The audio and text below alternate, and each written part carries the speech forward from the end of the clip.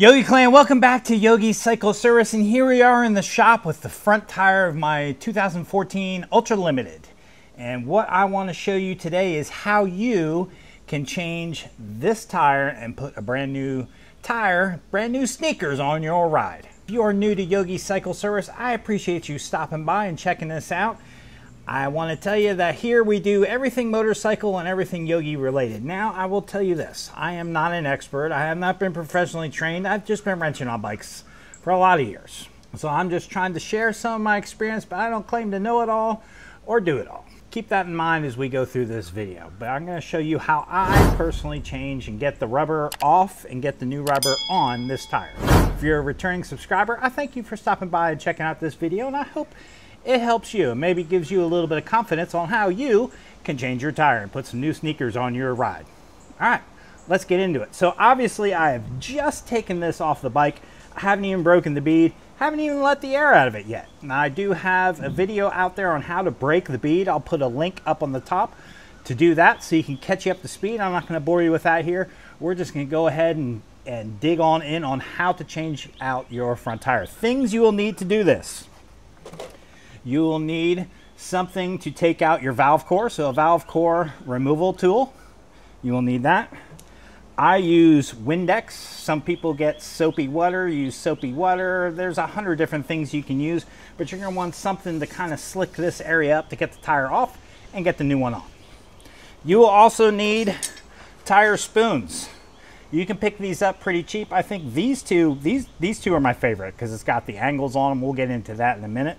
But you can pick these up. I think I got these from Northern Tool. They weren't very expensive at all. I actually have 4 of them. I have 2 that are this style, 1 that style, and a big one. I use this most often for car tires. But my favorite 2 are these 2. They work really, really well. So tire spoons, a valve stem removal. You will also need some rim protectors. Now let me show you what I use. I use Laundry Fresh Scent Detergent as rim protectors. Yes, I took some detergent bottles, and this is actually I think some kind of milk bottle. I use these for rim protectors. Let me show you why. This is also a rim protector tool. It's meant to clip over to your rim. I don't like these, and I'll show you why. Because after about 2 tire changes with it, the thing wound up splitting in half like that. I think I got this at Northern Tool also when I got the tire spoons, but they're just cheap. They break, they don't last. Yeah, they help protect your rim, but you know what? That works pretty much just as well. So I just advise, you know, that's part of Yogi Cycle Services, teaching y'all or sharing what I do, not really teaching, but sharing what I do to help you. And this works just as well as these. That's free, that's not. Scrap these things, they don't work. So let's go ahead, get this valve core out, get this bead broken, and then we'll jump right back in and I'll show you how I take my tires off.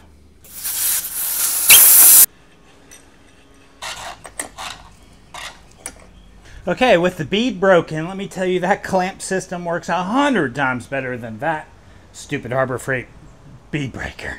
Go ahead and show you how this is done without using a tire changing machine. My bead is off. So the first thing I'm going to do, notice I got wood blocks underneath this. That's to help protect my brake rotors. So let's go ahead and juice it on up with some Windex. This will help it slide off a little bit easier, hopefully. What I do is put my knees behind it, on it here. That way I can get this bead down below the level of your rim right here. Get some room.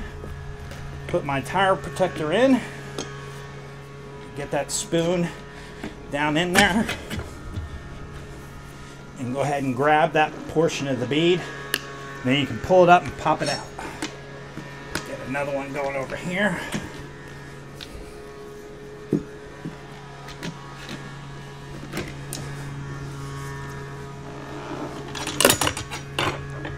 There, you can get that edge up. Get you a 3rd spoon.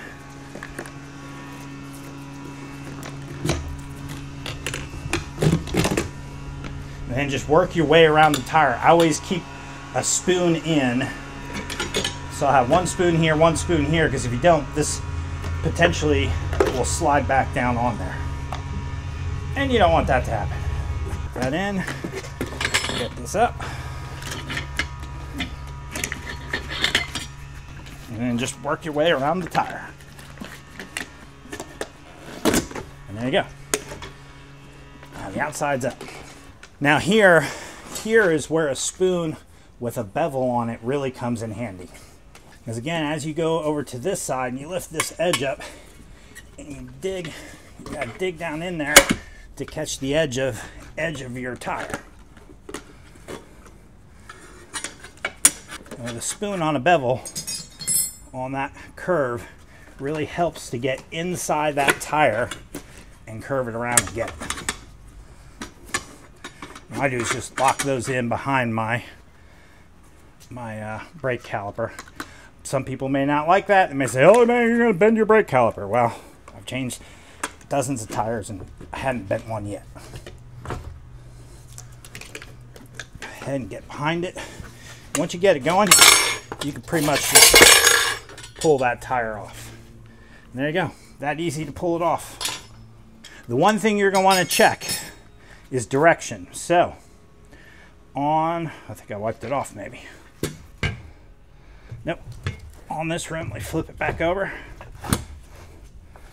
Two things to take notice. I did take a Sharpie and wrote an R on here, indicating that's the right-hand side of the bike. So I know that the wheel travels this way. Because what's going to happen is when you put a tire on, this tire is directional. I don't know if you can see it, but right here, there's a thing that says front for a front tire and an arrow that points that way. So since this is the right side, I know that putting it on that way would be correct because my wheel rotates this way. So you want to make sure you put it on your right direction. Now on a Softail, no big deal because you only have a caliper on one side, but on a touring bike you have two calipers, one on each side. So when you take this wheel off, it may get kind of confusing as to which direction. You're like, oh crap, I forgot which direction I have. So right before I take this wheel off, I mark it with an R. The brakes will rub that off. That'll disappear probably within your first 100 miles or so. No big deal. All right, let's go get our new tire. One more thing that's in a good habit of doing is when changing tires is cleaning off this bead here. So I'm going to get some brake cleaner. Make sure that bead's nice and clean. You go ahead and spray it down, clean off that bead. As you see, there is some tire residue that's on there. All right, with the rim cleaned, it's time to put on the new tire. So again, right side R. So I know that the direction of the wheel is this way. Just to verify, there is one bearing. This one should be yellow. See, it is yellow because that is the ABS bearing there. So I know that is on the left, this is on the right. Wheel turns this way. And the tire. Front, right there. Direction, wheel, tires, turns this way. Now my valve stem is right here.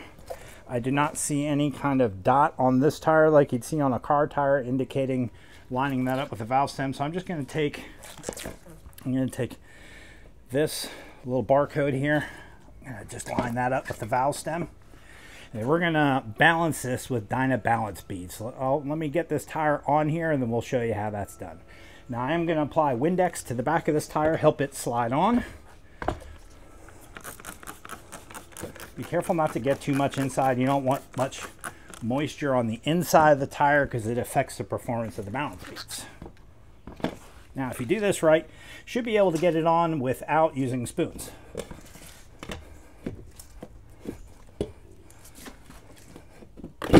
There we go.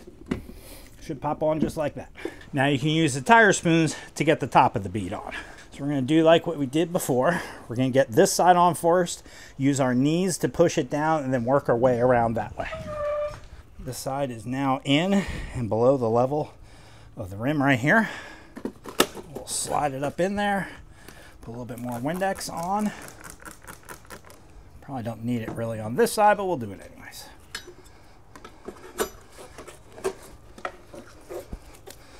Get that one below.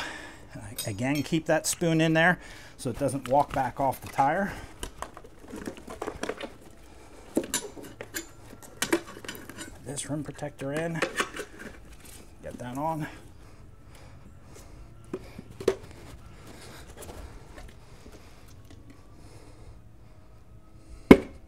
Okay. So that rim protector on there. Oops, wrong side.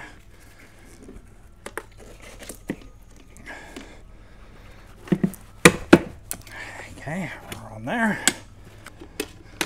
One more and we should have it.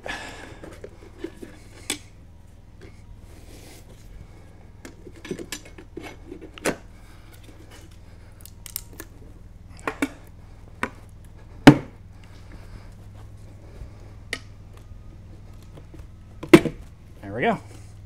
The tire is on. So, seating the bead. Let's talk about that for a minute. I have an air chock that will work without the valve stem in it. Unfortunately, it is MIA currently in the shop. So the one that I do have only works with the valve stem.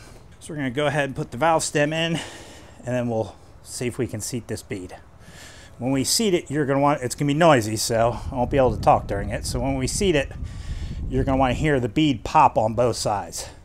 Again, I would advise you to spray Windex around both sides. That way it'll help it seat. Let's hook up the compressor and seat the bead.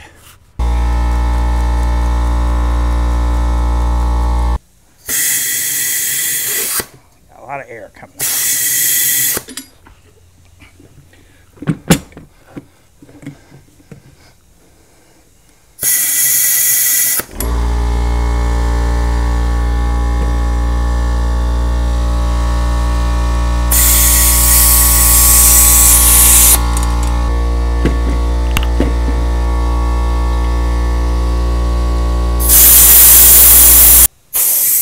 Sometimes seating the bead can be pretty difficult.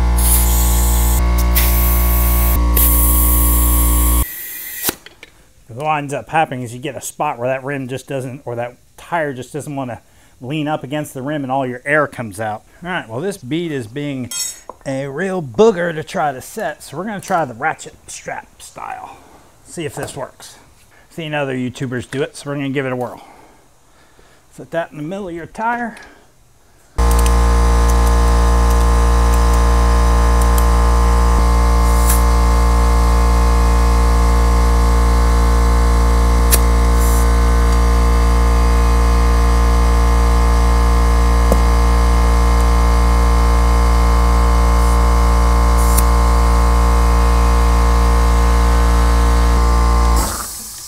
I think that might have worked. All right, let's seat it.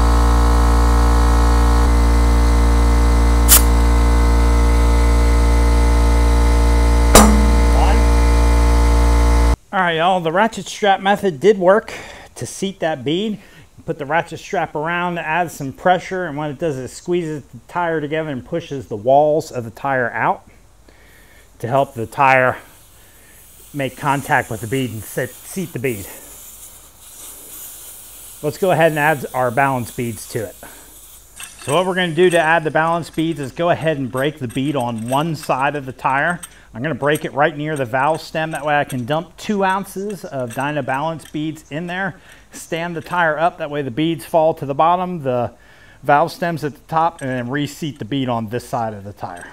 Now this tire I did order from Rocky Mountain ATV. It is a Michelin Commander 2. I got almost 24,000 miles out of the last one.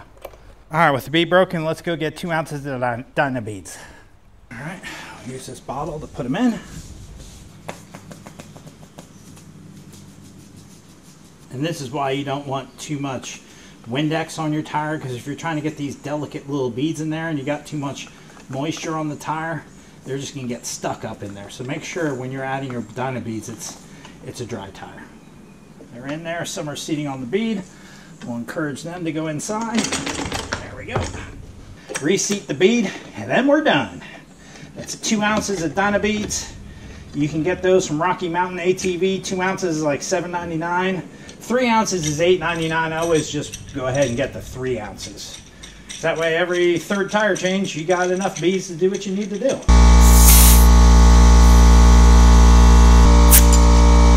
All right, Yogi Clan, there you go.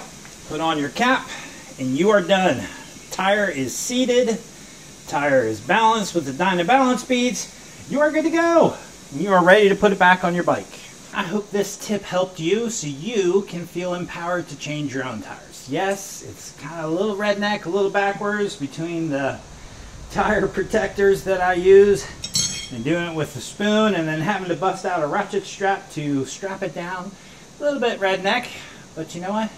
It works, and it's how I've been changing tires for over a dozen years. So I hope this tip helps you and encourages you that it is not that hard to change your own tires. Just takes a few tools, a little bit of some liquids to help grease it up, and an air compressor to seat your bead. And sometimes it seats really easy, and sometimes it's a fight.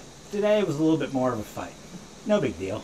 Last tire I changed, it was really simple. As soon as I popped it on, I hit air to it, and it inflated, and both beads seated right away. This one took a little minute and a little bit of coaxing to make happen. I see now that the ratchet strap, tried and true, it works to help you get that edges up against the bead, get the bead up against the rim to help it seat. So if you run into some trouble, bust out a ratchet strap, easy peasy, got it done. So thank you for joining us. I hope this helped you.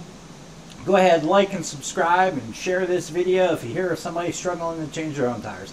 I'll catch you on the next video. All right, Yogi Clan. Take care. God bless. Peace.